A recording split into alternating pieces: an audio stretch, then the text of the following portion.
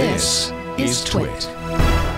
But what I do want to talk about is kind of continuing on from what we talked about last week. We got into driver assist systems last week, which is things like adaptive cruise control, lane keeping alerts, things like that. Yeah. And one of the things that Elon Musk said during the earnings call earlier this week was, he referred to the latest iteration of Autopilot, which has this feature they call Navigate on Autopilot, as being capable of full self-driving on highways. He said this for years. He said, oh, pretty soon you'll be able to just get in the car and it'll drive you across the country. Yeah. So, I just wanted to remind everybody out there that today, there is not one single car that you can buy anywhere in the world that is fully self-driving. There is not a fully autonomous vehicle available for sale anywhere. And the only vehicles that come close to that are test vehicles that are being run by companies like Waymo and Ford and General Motors and a bunch of other companies. There are areas of the country like Phoenix where you can not hail, but you can arrange a ride with a Waymo and drive in it. There'll be a safety driver in the front. Yeah, but even those aren't. I mean, they're test vehicles, but they're not really. They're not reliable enough to actually operate without a safety driver. Right. They're licensed as test vehicles too. They're not licensed as everyday cars. Yeah. Exactly. Yeah. So and I think last week we mentioned these SAE levels of automation, and there's two in particular, the top two levels 4 and 5, that are considered what we call highly automated vehicles. And that's kind of where you're getting into the realm of full self-driving. I would like to never drive again. And I think, honestly, my kids feel the same way. I remember I used to talk pretty regularly to the CEO of Ford when before the current guy, Alan Mulally, who was a great guy, very talkative. And I always would ask him, when's Ford going to do it? And he said, Leo, Americans like to drive.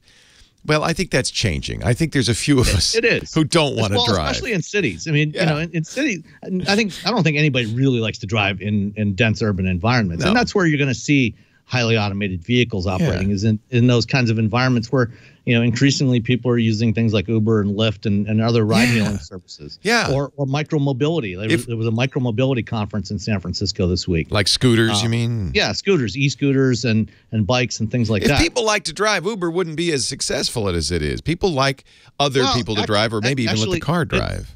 It's successful, but I don't think it's as successful as a lot of people think. It doesn't make any money, but that's because it's so cheap. It doesn't make money, but also less than 2% of all rides in the U.S. are ride-hailing. Oh, interesting. Oh, that's small. So 98% of all the rides are still in other forms of transportation. Right. But to do fully automated driving, what the goal is for everybody, requires a lot more hardware and capability than is actually in any of the Teslas that are being built today that Elon claims will be someday fully capable of self-driving. In other words, when he says the car you're buying today someday will self-drive, that's not true. It can't. No, it's not. It doesn't have enough hardware to do it. Yeah, because in order to do fully self-driving or highly automated driving, you have to have a lot more redundancy than we have in any cars that are being built today. Interesting. The traditional thing is, if your power brake booster fails, the human driver is the redundant system. You just press harder on the brake pedal. If your power steering fails, you can still steer the car. You just turn harder on the steering wheel. Right. With an automated vehicle, you have a vehicle that is potentially capable of operating without a human on board at all. In fact, some of the concept cars don't even have steering wheels. Google won't put steering wheels and pedals in theirs. They say, no, you need a living room on wheels. Prototypes. But the vehicles that they're operating today, the Chrysler Pacificas and soon the Jaguar I-Paces that they're going to be operating, those still have human controls in it. So you have to have a lot of redundant systems in order for these things to be able to operate without a human taking over. Autopilot still requires the human to be paying attention and ready to take over. And the same goes for every other system from every other car maker. To have a fully self-driving vehicle, it's if something fails, the car has to be capable of getting itself to a safe place without relying on a human to take over control. And we're not. And that doesn't exist in the cars that are out there today. So let me ask you a question, because if I'm pricing out a Model 3. I know you're not a big Tesla fan. I'm pricing out a Model 3, and one of the options is I think it's $5,000 for future if you ever want this to be, it implies completely self-driving, you need to pay us now, so we'll put the equipment in.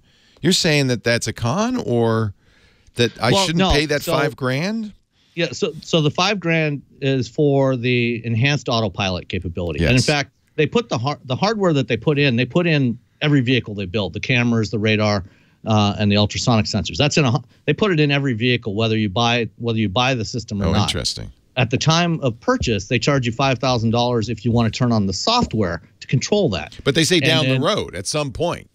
Well, yeah, but that's for they don't have it yet. Full self-driving option. Yeah, that's another $3,000 if you want that. So what you're saying is I shouldn't probably pay that money up front. Well, in fact, you can't anymore. A few months ago, they were charging $5,000 for the enhanced autopilot and another $3,000 for full self-driving, but they actually stopped offering the full self-driving option a few months ago. So you can't even get that. Do they have a refund for the people who bought it?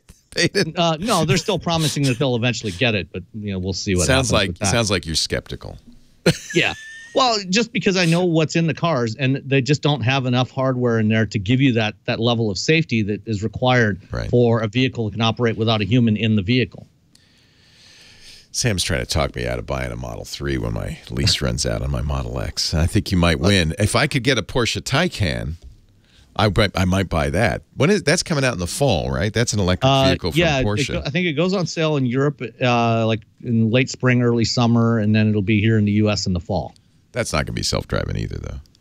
No, but it'll have capabilities similar to Autopilot. Interesting. Yeah. All right. So how do I get on the list to order one of those in the fall? I'll do you know anybody?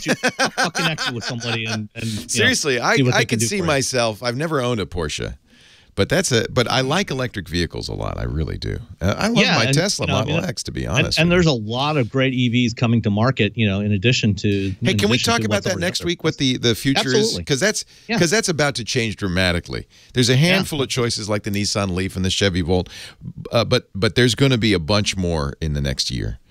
Yeah, Sam Abuelsamid, both premium and affordable cars too. He is a senior researcher at Navigant, which means he covers this day in, day out, and he joins us each week to talk about the future of driving, which may mean you're in the back seat.